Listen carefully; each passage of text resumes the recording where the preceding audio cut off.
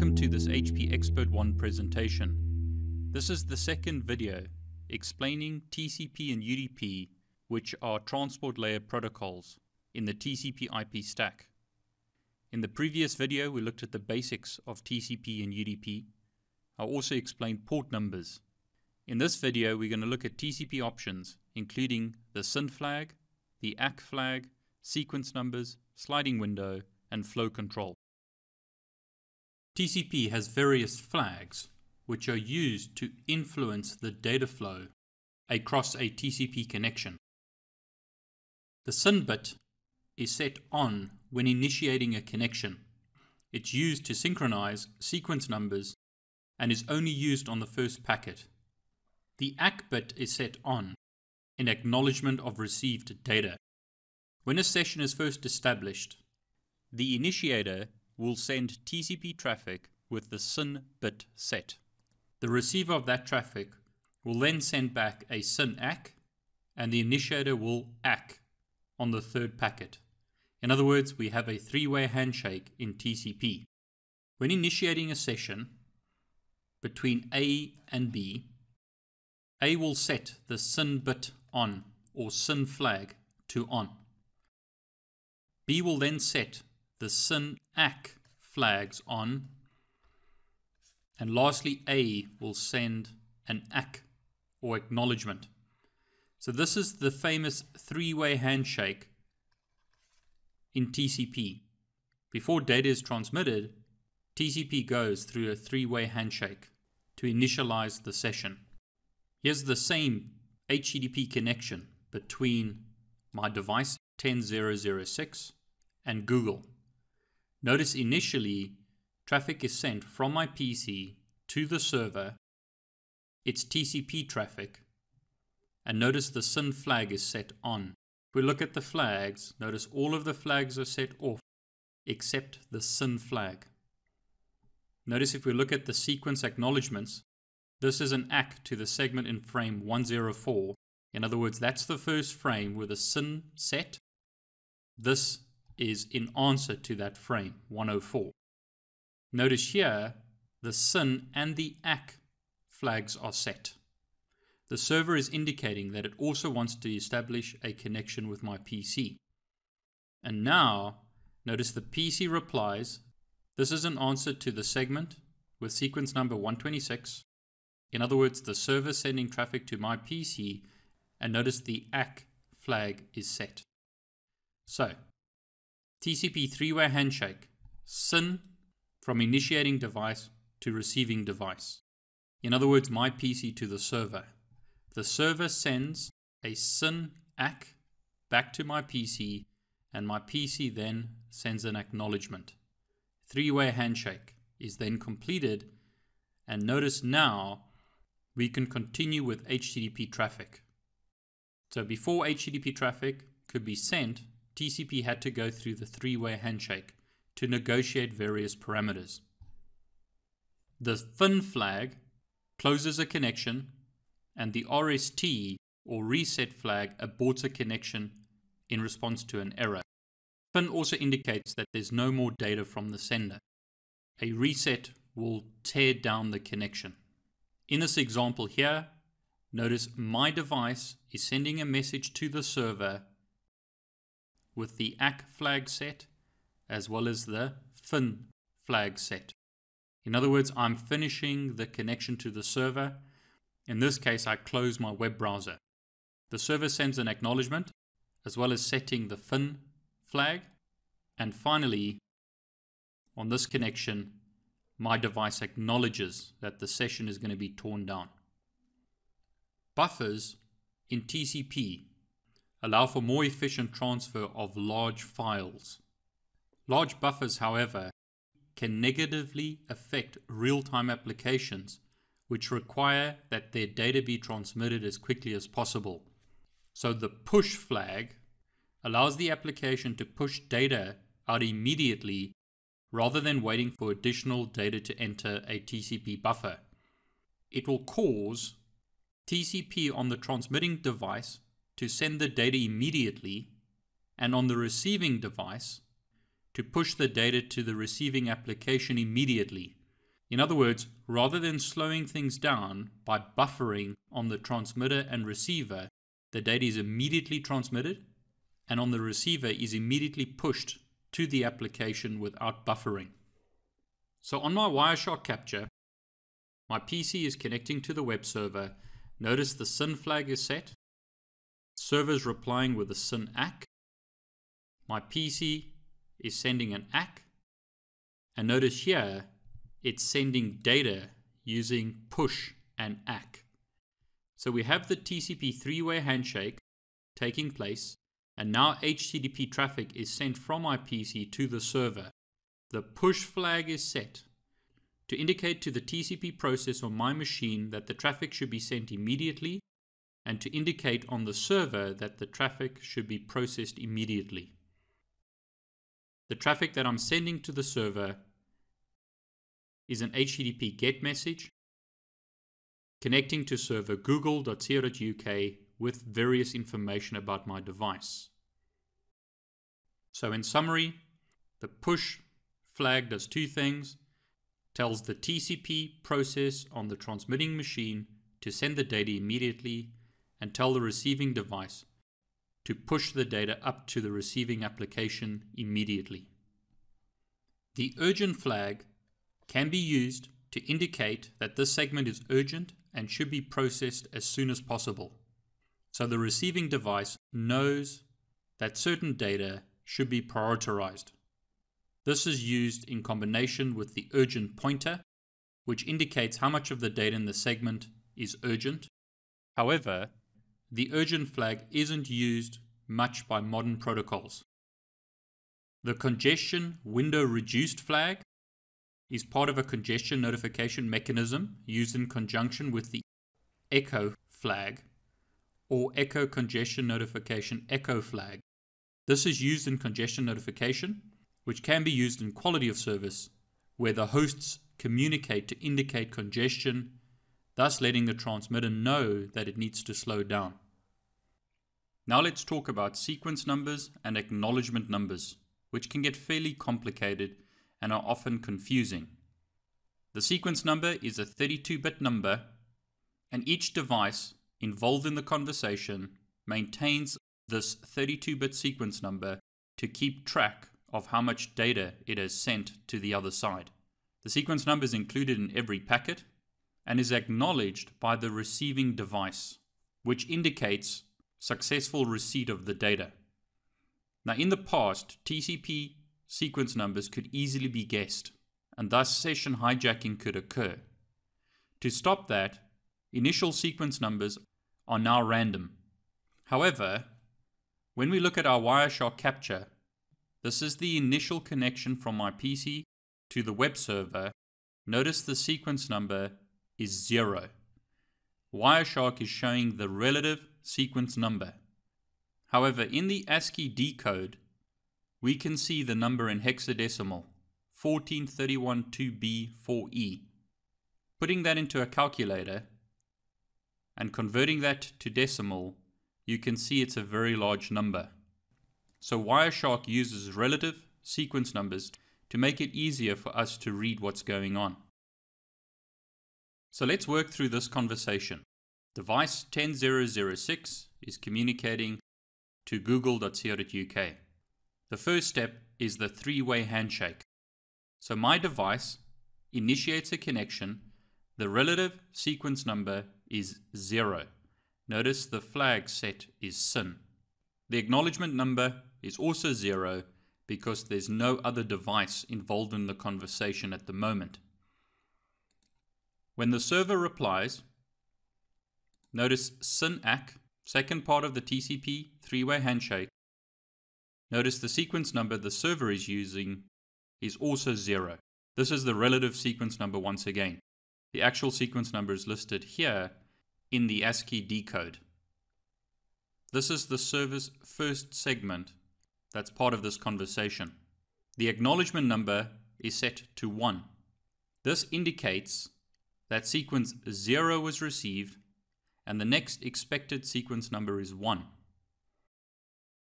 The third part of the three-way handshake looks as follows. My device is sending traffic to the server. the sequence number is 1 and the acknowledgement is 1. So my device is sending a segment with a sequence number of 1 and it's acknowledging receipt of sequence number 0 from the server and is now expecting sequence number 1. This is the first packet carrying actual user data. So notice the protocol is HTTP. So this is the first segment actually carrying payload information. Scrolling down, we can see here that HTTP data is being sent to the server.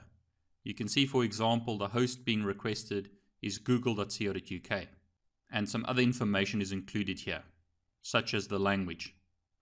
So, the sequence number is left at 1 since no actual data was transmitted since the last packet. The acknowledgement number is also left at 1 since no data has been received from the server. This payload, notice bytes in flight, is 699 bytes in length. So my device is telling the server that the next sequence number is 700. 699 bytes of actual data has now been transmitted to the server. The server replies, notice here, acknowledgement to the segment in frame 130, where my device sent 699 bytes to the server. So we've got an acknowledgement to that frame. Notice the acknowledgement is 700. In other words, the server is informing my device that it successfully received 699 bytes of data. The server sequence number is 1.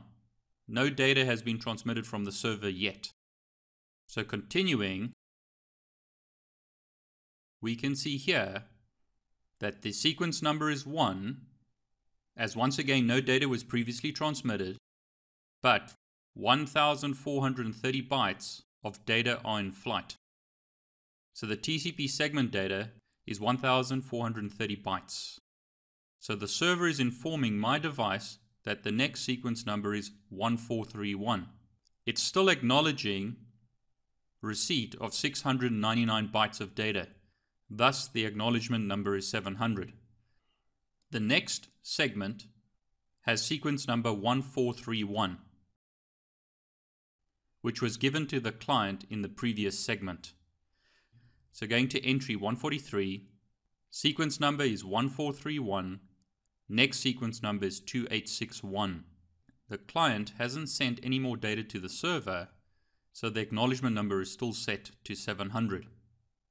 The client now acknowledges receipt of the data, so the acknowledgement number is now 2861. Its sequence number is still 700 because it hasn't sent any data to the server. Going back here, you can see that the bytes in flight is 1430, 2860. So the client is acknowledging receipt of 2860 bytes of data. It has successfully received 2,860 bytes with an acknowledgement number of 2861. That is the next number that it expects to receive. Continuing, the server sends more data. So the sequence number here is 2861. The next sequence number is 4291. Bytes in flight, 1430. Acknowledgement number to the PC is still 700. 699 bytes have been received by the server. Continuing, notice sequence number is 4291. Next sequence number is 5721. Bytes in flight, 2860.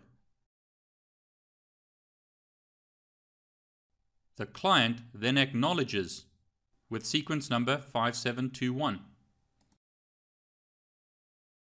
Previously, remember here 2860 bytes were in flight, and previously 2860 bytes were in flight.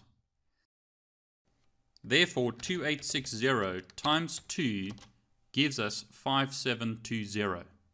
So the client is now acknowledging receipt of 5,720 bytes of data.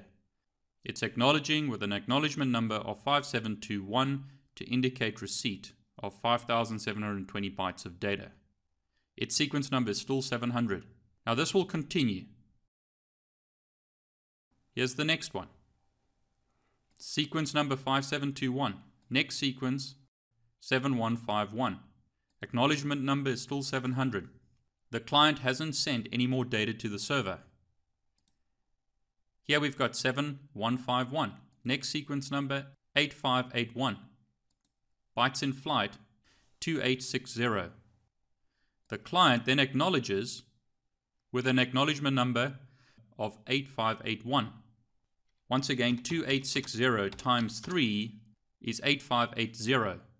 So the client is acknowledging receipt of 8,580 bytes. And this will continue on and on and on. I'm hoping that at this point you have a good understanding of sequence numbers and acknowledgement numbers. Sequence numbers allow a client to keep track of data that's been transmitted. Acknowledgements from the receiving device let the sending device know that the data was received successfully. The window size is a 16-bit value which specifies the size of the receive window, which is the number of bytes that the receiver is currently willing to receive.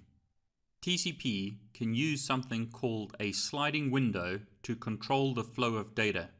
Windowing would allow a receiving device to advertise how much data it's able to receive before transmitting an acknowledgement to the transmitting device.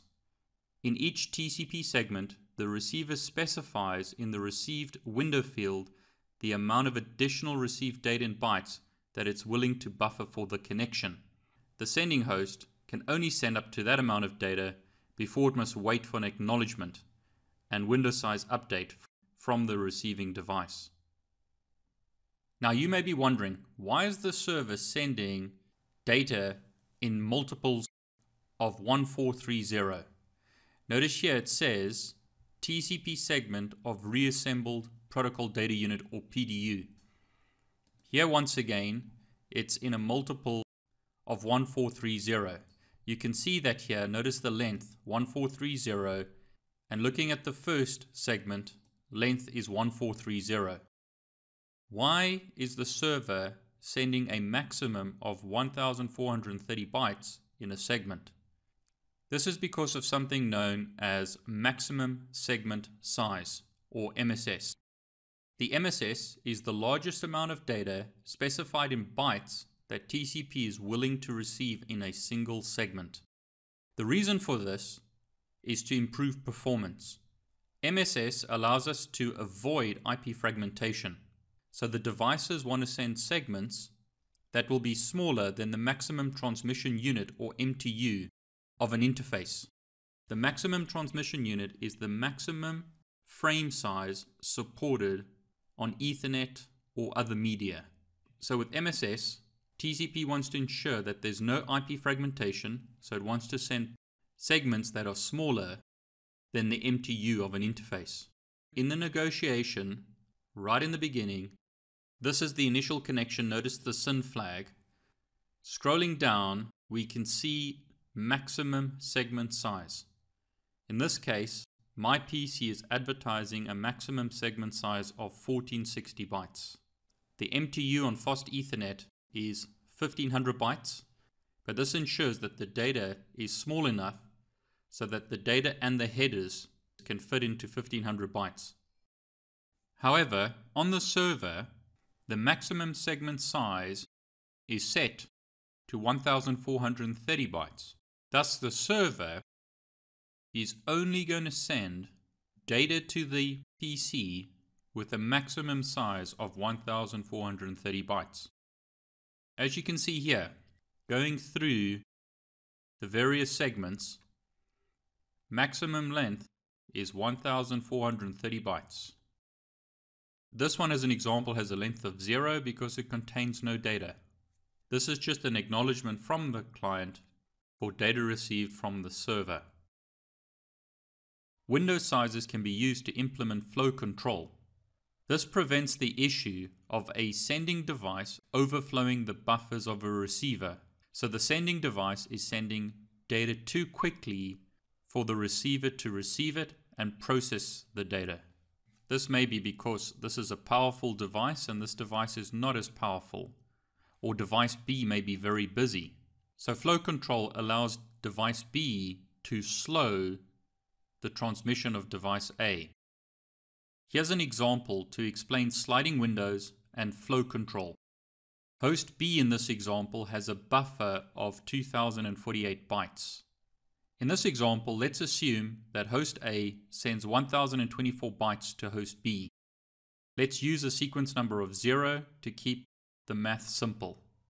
Host B can buffer the 1024 bytes because it has space in its buffers. Host B will then acknowledge receipt of 1024 bytes by acknowledging with a number of 1025. Host B also indicates to host A that its window size is 1024 bytes. So host A can send 1024 bytes to host B. When that arrives, host B can buffer the data, but now its buffers are full. So it acknowledges receipt of 2048 bytes, but sets the window size to 0.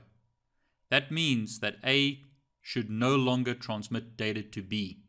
When A receives an advertised window size of B, it once again does not transmit any more data to B, but it also starts a timer called the persist timer.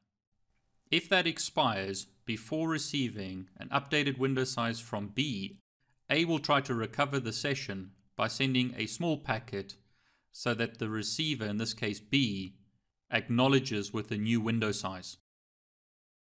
When buffer space becomes available, in this example only 1024 bytes are used, B is able to let A know what the new window size is. So in other words, B can use sliding windows to reduce the speed of transmission of A or to stop transmission of data from A, which gives B time to process the data received. That concludes this video discussing the transport layer protocols TCP and UDP.